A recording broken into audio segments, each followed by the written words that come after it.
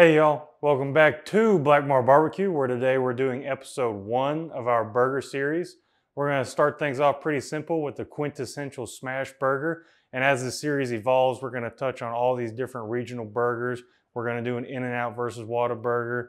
We're going to do Shake Shack versus Steak and Shake. We're going to do all those deals and we're going to cook them right here on Blackmar Barbecue. Today, we're starting off with smash burger basics. We're going to do 2 burgers. They're going to be essentially the same. One is just going to be one I would want to eat. The other is going to be what my wife wants. She's she's from California, so she's pretty biased towards the In-N-Out model. So forgive me. We'll do the Whataburger In-N-Out and do it justice in a later video. Let's talk about our burger accoutrement. Like I said, my wife's a California girl. She likes In-N-Out, and I really enjoy the In-N-Out style kind of sauteed onions. I guess they're, it's animal style there. So we're gonna do a riff on that. We're just gonna do some thin sliced onion. We're gonna saute this down low and slow. And it's gonna be perfect. In future episodes, we're probably gonna take this and turn it into like bacon onion jam. But today, we're keeping it simple. The whole idea of this episode is you should get the hankering for a smash burger, go to the grocery store, be at your house, and you're eating a delicious hamburger in about an hour. Let's talk sauce. I'm a big fan of taking your standard mayo, mustard, ketchup, and mixing them all together to make one fantastic sauce. This is our starting lineup for today. We're gonna go mayo and ketchup are gonna be the base of this sauce. We're gonna go moderate amount of mustard. I would usually go heavier. I enjoy that mustard flavor, but my wife doesn't. Pickle juice, shout out to In-N-Out. Some American soy sauce and some hot sauce to round it out with some fresh cracked black pepper. Let's get started on the sauce. I'll have an approximate measurements and recipe in the description, but I don't really measure everything. I just kind of do it by color. I'm not gonna lie, my original inspiration for this sauce was Cane's Caniac sauce. We used to make it all the time at home whenever we do Friday, which was usually where my family just fried a bunch of food on Friday. It was epic. You should try it sometime. And you don't have to, you can make this sauce. You can make a simpler version of this sauce. Use the ingredients you like to use. Just a little bit pickle juice, some W sauce,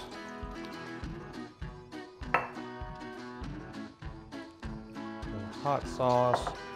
We'll add our, hey, don't do that. Next time I'll get a bigger bowl.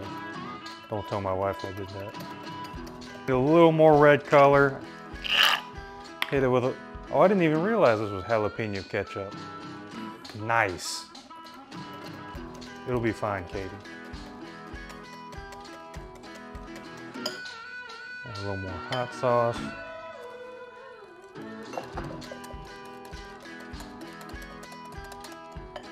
Give that a taste. I think it's pretty solid. I would hit it with a little more mustard, but instead we're gonna hit it with some fresh cracked black pepper. And we're gonna add a little bit of MSG, just enough till Uncle Roger approves.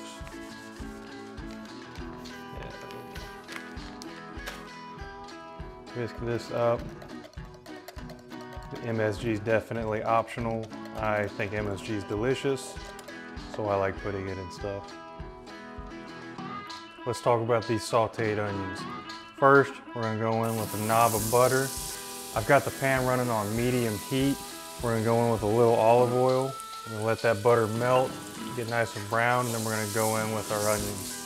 Pan's a little hot because I had it going while we were setting up the camera. There we go, everything's melted. And we're gonna go in with pretty much all these onions. I'm gonna reserve a few because I like a little raw onion on my burger as well. This is probably the longest part of this whole recipe, is just letting these cook down. You can do it in 20 minutes, it could take an hour depending on how caramelized and how low and slow you wanna go. I'm gonna be a little aggressive with this and let these roll over a medium heat, because I don't want to wait that long. I'm getting hungry. All right, guys, I'd say we're about halfway through here. It's been about 30 minutes.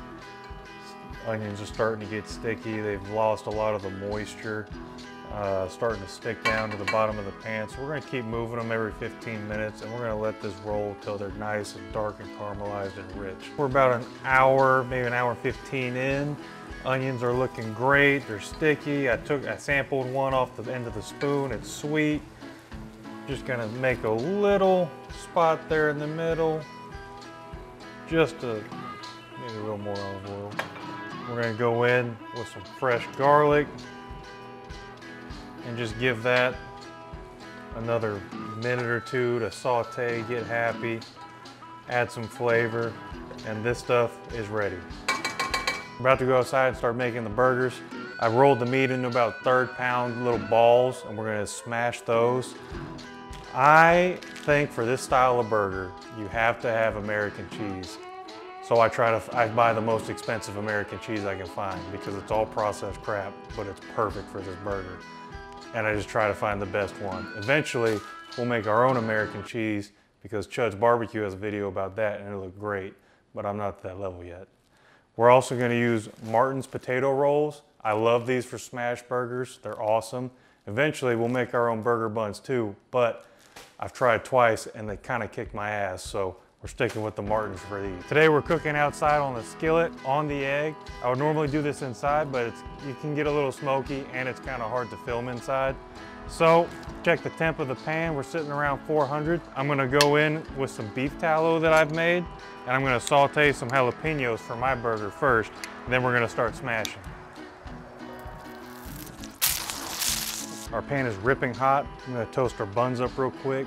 Don't walk away. When your pan's this hot, you're gonna wanna pay careful attention to this. No one wants burnt buns. All right, now that we've got our buns toasted and our jalapenos grilled off, I just wanted to mention that I used butter to toast these. I like mayo also, but mayo I think usually gives you a little bit softer product. And I want this bun to be as crispy as possible because we're gonna put a nice greasy hamburger on it.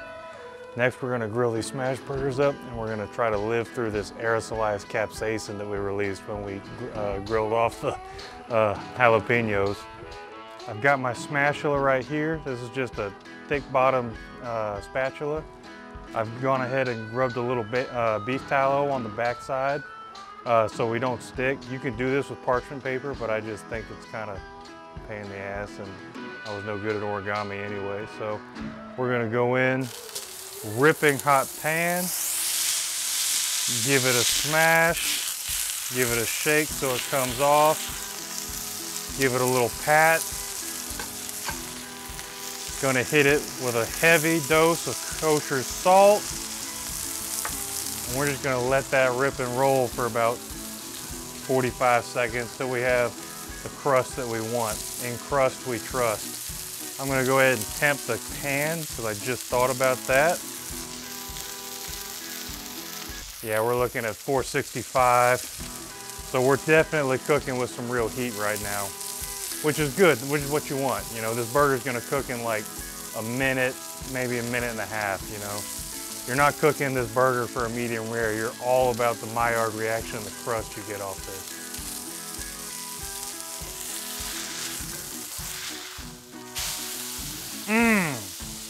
That is what I'm talking about. This is a little bit thicker patty, so I'm gonna go ahead and this will be mine. I'm gonna go ahead and hit it with some of this onion raw right now.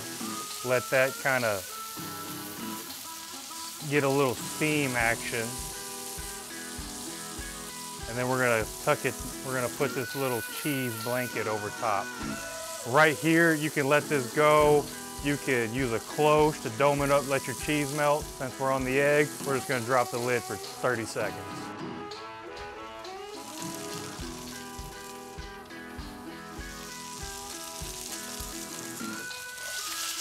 All right, burger number one looking solid.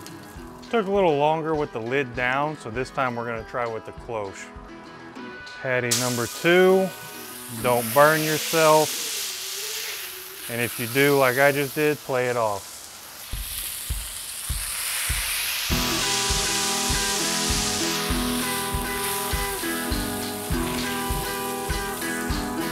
make it rain.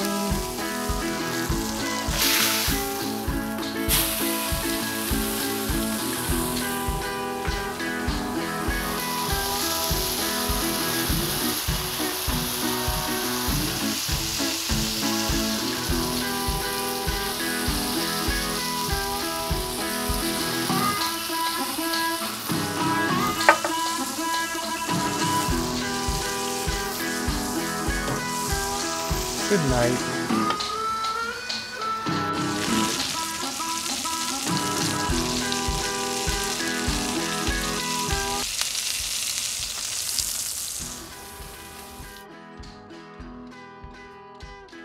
All right.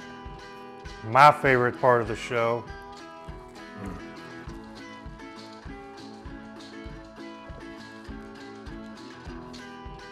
Got shit all over my face. I need a second bite. I need to collect my thoughts for a second.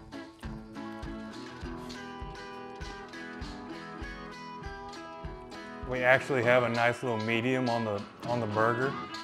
Not what I was going for, but sometimes you can't miss.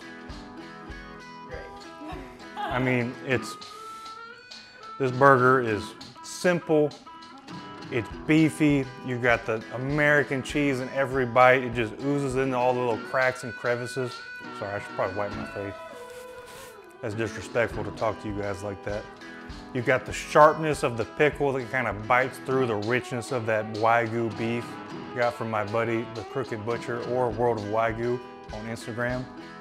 And I mean, you've got the perfect bun. It's not falling apart. I do think a double stack would have been a little aggressive for this bun, but man, this is awesome. You got the sweetness of these caramelized onions. This burger kicks ass, and you can make it super. You can make the onions in advance. The rest of the burger comes together really quickly. Give this a try.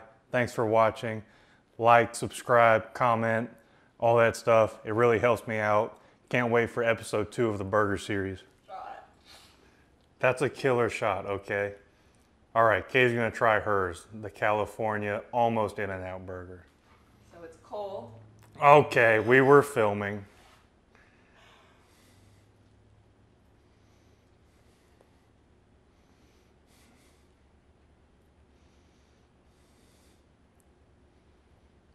Katie is my harshest critic. I make you better.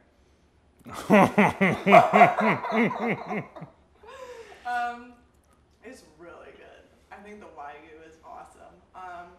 Juicy. It's really hard to talk with your mouth full. The bun is getting a little soggy though. That's why. I like to eat it upside down. Pro play. She also tears the bottom off cupcakes and put it on top to make a little sandwich. But the onions are really good. I thought you put way too much on mine, but they're delicious.